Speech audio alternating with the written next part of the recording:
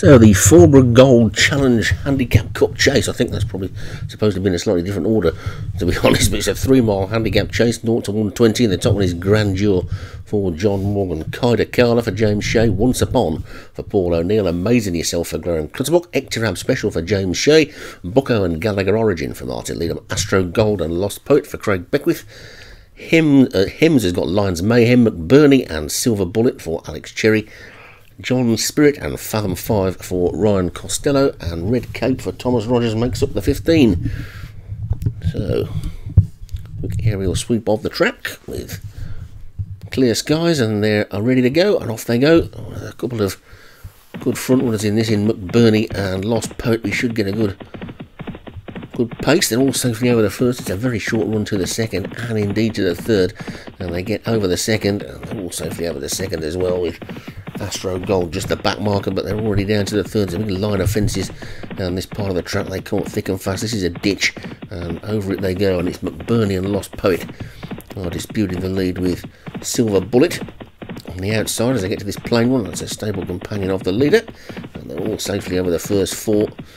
And now the fifth one, which is right in front of the stand, will be the last in a couple of circuits time, and it's the way it won't, 'cause it's the water, because they'll bypass that and shoot up the other part of the track, so we get a view from the stand of one or two race guys facing the wrong way, as we usually get.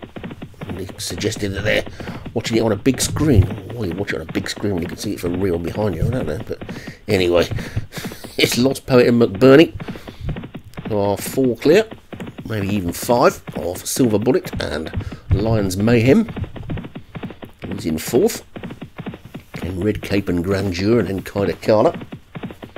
They make the long run towards the next after those first 5 fences came up really quick. A long old run to the 6th, looking towards the back of the field. Astro Gold is the back marker with Bucko and John Spirit just in front as they take the 6th, and they're all safely over that one as well, with the pace pretty good, with Lost Poet in front, likes to go from the front, so too does McBurney. Silver Bullet is 3rd, then Red Cape. Then comes Lions Mayhem and Grandeur. Astro Gold is struggling at the back, so Craig Beckwith got the lead around the back marker at this stage. McBurney is 2nd on the inside, and Alex Cherry's got the 2nd and 3rd, because Silver Bullet is in 3rd place. I expect that one to be a great one. We've lost one there, something's gone. 2 have gone. Gallagher Origin and John Spirit have both gone there, so there's 2 out. Bad luck for Ryan Costello. One of his is gone. Bad luck for me, one of mine's gone. But it's Lost Poet and McBurney. Then a gap of a couple of lengths to Silver Bullet and Grandeur. Then another little gap to Red Cape. Then Ectorab Special is after that one. Kaida Carla and Lions Mayhem. Amazing Yourself has got the rail. The grey behind that one is Once Upon. Bucko's on the outside in purple. Astro Gold is still the back marker, but getting much closer to the pack, and is now a part of the racing pack as they jump over the 11th. And Lost Poet seems to have won the battle to be the leader. It's had the lead pretty much all the way. McBurney's settled in 2nd, so they take that ditch. They're all safely over that one. Silver Bullet moving up on the outside of his stablemate to take a share of 2nd. Then a gap to Grandeur and Ectorab Special as they take the 13th. A mistake there by, it was Kaida Carla. As Once Upon has now been shuffled to the back. They take the water jump for the final time, and they'll swing out for one more circuit of the track, and Lost Poet will hope to be in that position next time round as well, leading by a good 4 lengths to McBurney and Silver Bullet, and Lions Mayhem and Grandeur, and Red Cape and Ectorab Special, and then Bucko and Kaida Carla, and Amazing Yourself, Fathom 5, Astro Gold, and finally Once Upon is now the back marker. Down towards the final mile they go, and Lost Poet trying to make every poster winning one. McBurney, Silver Bullet, Lions Mayhem getting a bit closer. I'm going to do a bit of jockey cam over these fences, I think. You see Amazing Yourself pretty tight, and we lost one while that was going on. Lions Mayhem was a faller on the inside, so the jockey cam and missed the action.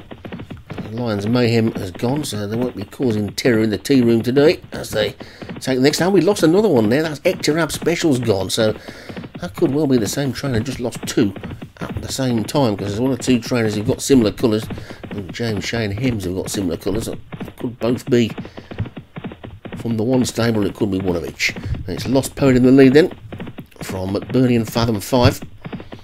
In Grandeur, Amazing Yourself is moving forward. Silver Bullet trying to get back into it, then Bucko trying to get close up for the first time. Kaida Kala and Red Cape.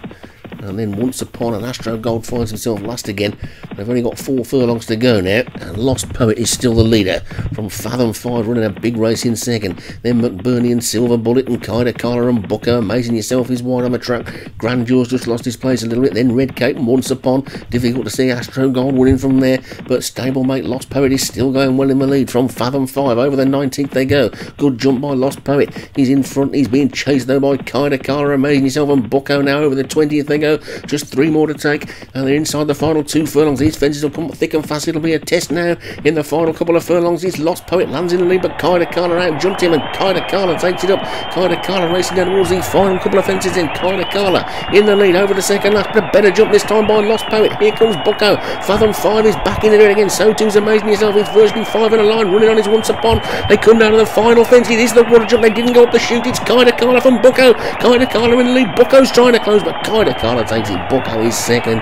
And Amazing Yourself Once Upon and Fathom 5. Maybe that will be a void race because they went the wrong way. I don't know. They're supposed to bypass that water jump at the finish, and they didn't. Do as inquiry, says the commentator. Disqualify the winner because that was the one they all followed. Give the race to the second. That's mine.